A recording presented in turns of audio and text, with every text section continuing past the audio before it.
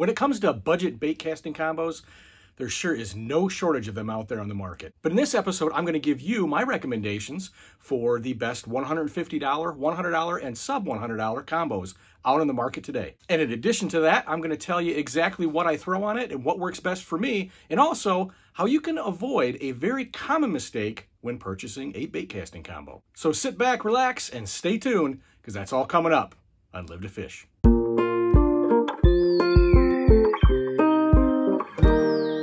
Welcome back to Live to Fish. Thank you so much for stopping in. And don't forget to do me a favor. Don't forget to hit that subscribe button, smash that notification bell. It's going to let you know when Live to Fish puts out new videos. And please don't forget to give me the thumbs up, hit that like at the end of this video, and also leave me some comments. Let me know what you liked about the video. Let me know what your choices are for the best budget combos. Now, before we get to my recommendations, I did mention the fact that there are common pitfalls or mistakes made when purchasing bait casting combos. And that usually comes when the combo is purchased sight unseen, meaning you buy it online, you're not really in the store, so you can't really look at all the specifications necessarily, or maybe you didn't scroll down to the product specifications within the website and actually take a look at what you're getting. Now, the obvious ones, for instance, are choosing a right-handed reel when you wanted a left-handed reel. Some of the model numbers aren't real specific on that. Some are, they have an R or they have an L within the model number to kind of distinguish which one's right-handed or left-handed. But a lot of times you can choose that within the product description as you check out. Some online retailers make it pretty obvious when you're checking out that you have to pick either right-handed, left-handed, medium heavy, heavy rod, and maybe even the rod length. So that way you make sure that you're customizing this rod to your needs. So we'll get into more of that in a second, but one of the most important features that you need to make sure you check on when you're buying a combo is what are the rod specifications and how is it going to meet your needs for what you want to use it for. Now, the advantage to being like on site or in a store looking at the combo is you can kind of take a look at the reel and read the specifications, just like what's written right there. Now, you can see all the specifications on this exact rod. Sometimes they don't have that listed when you're buying a combo. It'll let you choose right-handed and left-handed for the reel.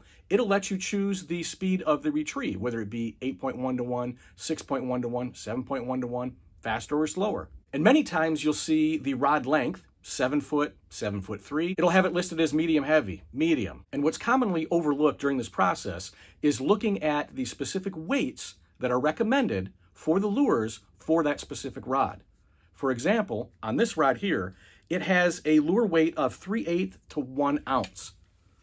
So it specifies exactly what the recommendations are. Now, this is not a specification stating that you cannot or shall not. It's just basically a recommendation telling you that if you go too light, your sensitivity is not going to be there. And if you go too heavy, the castability and also the sensitivity are going to be a little off.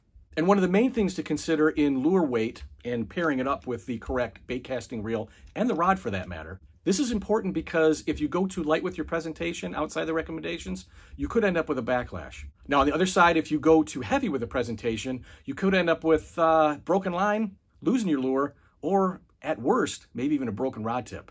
So make sure if you have something specific in mind, saying throwing a heavy football jig for pitching and flipping, or if you're going to throw a lighter presentation on a Texas rig and maybe a bullet weight, make sure to double check the recommendations on the rod to make sure it's going to be a good fit for the presentations you want to throw.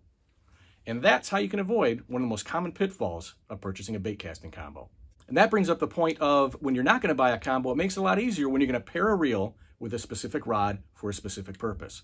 Now, that's a whole bunch of information for another video, but now we're going to get into exactly what my recommendations are for the best budget bait casting combos. Whew, that's a mouthful. Let's get to it.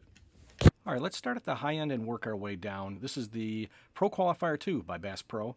This is something that used to be high speed, and it says so on the reel itself. It's a 7.5 to 1 ratio. 6+1 bearing system. Max drag is 10 pounds. It comes in at 7.3 ounces for the reel. And this is a workhorse. This is definitely a good reel. It's something that is very difficult to backlash. Even opening it up pretty well, I have had no issues with this. It's gotten a lot of use through 2 different seasons now, and you can see it's pretty polished. It's wearing very, very well. And silky smooth retrieve on it. Very, very smooth cast. Casts a mile. And well worth the money. Now the rod itself that it's paired with is a 7 foot. And it's rated for a 1/4 to 5/8 ounce weight for the lures. an 8 to 17 pound for the test on the line. The power is medium action fast, and I mainly use this for crankbaits and some lighter spinners. But that's what I use this one for. Like I said, it is a workhorse, and it gets the job done. It is the Bass Pro Qualifier 2. Okay, so I'm breaking these down between mediums and medium heavies because of the fact that I use them for different applications. This is going to be my pick for a medium heavy combo. This is the SLX by Shimano, and this comes in at a 8.2 to 1 ratio on this one. It's 6.9 ounces, so it's pretty light. It does have a low bearing system, 3+1. Punch and flip it, you name it. This thing absolutely does it all. The rod length on this one is 7 foot 2 inches. Its line rating is 10 to 20 pounds. Power is medium heavy, action fast. And the lure rating is a 1/4 ounce to 3/4 ounce. Love throwing swim baits on this one. This has gotten a lot of time in the water this year, and definitely we'll see some more this next season. You can see this priced upwards of about $200, but for $150 you can find it, pick it up. All right, let's jump into the $100 price point. This is going to be a medium action rod. One of my favorite combos again. For this price point, it's the Garcia MLF Major League Fishing combo. This thing is absolutely outstanding. I can't say enough good things about it. With a 6.4 to 1 ratio and 4+1 bearing system. This thing is what I use primarily for my topwater. I'll use this for the whopper plopper at anything with treble hooks. I like throwing the blade baits on this when it's colder out, beginning this season and at the end of the season. It does outstanding with jerk baits. You can see it's a 7-foot medium. It is rated for 1/4 to 5/8 ounce for the lures and 8 to 15 pounds for the test. Like I said, this thing definitely gets it done. It's very versatile. Love this little keeper here, especially for the treble hooks. And then I'll keep a protector on top of that just to keep from getting poked. But this is the Garcia MLF combo. $100, can't beat it. And where do I even start with this one? This is the Garcia Jordan Lee combo that I won from the Combat Fishing Vet for his 100 subscriber giveaway. Thank you and shout out again to you, man. This has been by far one of my absolute favorite combos. This really has a 6.4 to 1 ratio on it. It's a 5+1 bearing system. Comes in at 7.3 pounds. Now, you see I have 30-pound braid on there. Now, that's outside the specifications of this, but not for the reel, but for the rod itself. It handles it just fine. I use it for frogging and a lot of topwater lures. It's absolutely outstanding. You see here the rod is a 7-foot medium heavy, 3/8 to 3/4 ounce lure specification, or recommendation, I should say, and 10 to 20 pound line. But again, I got 30-pound braid on here, and it works like a charm. I have yet to have a backlash on this system. This Jordan Lee combo, if there's one I can recommend, and especially at $100, I would say go out and get this one today. All right, let's dip down below $100, and you're going to see something here. Both of my recommendations for both a medium and medium heavy combo are going to come from the Piscifun Torrent. The Piscifun Torrent is, you're going to get these for around $60 shipped.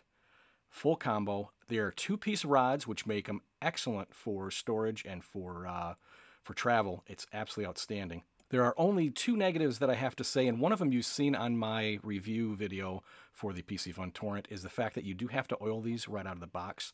They do not come oiled. A little smaller rod length with a 6.9. Line weight is 6 to 14, and lure weight is 1/8 to 1/2 ounce. So it can definitely handle some pretty beefy lures. With that being said, the only other negative thing, like I said, besides the fact that you do have to oil these, is the kind of the weight and the size of these. They're a little bit larger profile, so they're a little bit more taxing. If you're going to be using them for a long period of time, like there was the medium that I had, this is the medium heavy. This one comes in at 7 foot as well. The lure weight is a little bit stouter. It comes in 3/16 to 3/4 ounce, so almost a full ounce weight on that. But early in the season, I was using the medium action one for jerk baits, and it became pretty tedious with the size of the reel and the weight. As far as the action on the medium heavy, that was what I got my personal best on that shaky head. So there you have it. Those are my recommendations. Like I said, I added both the medium heavy and the medium because it's in my feeling, in my opinion, when I go out to the bank fishing, I want to bring something for, okay, I can, punch with this, but I also want something that I can throw maybe some topwater or something with some treble hooks. Crankbait, spinner baits, whatever it may be. So those are my top picks. If I had to pick 2 overall, I would definitely say I'd have to go with the Shimano SLX. Definitely great. And that Garcia Jordan Lee combo, I think that is absolutely outstanding. So those are my two top value picks, and yes, they are both medium-heavy combos. Not to say that you can't configure those separately and get those in medium as well. So let me know what some of your favorite combos are, some special deals that you've gotten.